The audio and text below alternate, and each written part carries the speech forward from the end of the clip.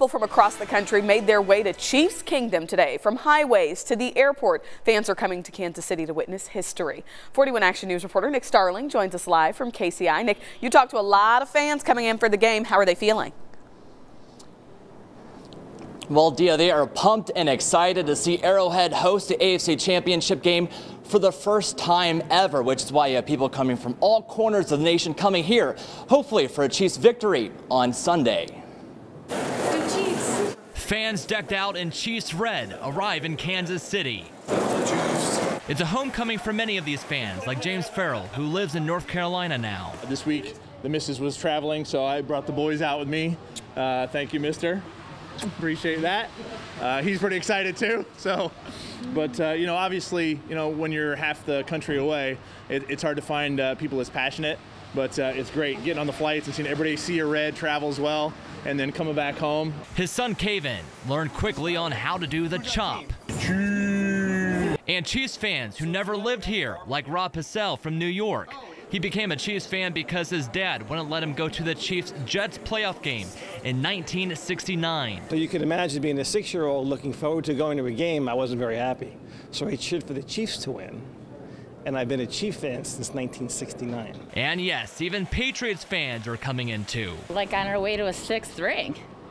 Has to happen. I'm so excited. Heather Kaufman has front row seats on the 45-yard line. She brought this sign and doesn't think the loud Arrowhead Stadium will throw off the Patriots. I think it'll drive Brady harder. And then there's lifelong fan John Altman, who now lives in Virginia. It's probably been 30 years since I've been to a Chiefs game. His son has never experienced Arrowhead. I heard that they're one of the loudest stadiums, and it's still kind of exciting because I don't know how loud it can actually be. While they hope for a Chiefs victory, this game is more than just a win or a loss. It's about the experience. This is worth it. This literally is a chance of a lifetime to share something with him. He starts college this next year. I've already got my other 2 that are out of the nest. And so to be there with him is just awesome. Go Chiefs! Go Chiefs!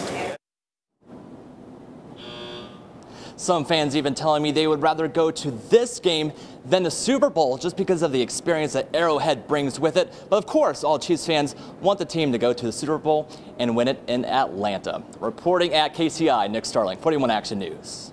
Thanks, Nick. If you're going to the game, here's what you can and cannot bring inside Arrowhead. Regular purses are not allowed. You've got to have a clear bag or a small clutch. Blankets, towels, hats, and gloves are all allowed, but you got to drape blankets over your shoulders to go through security.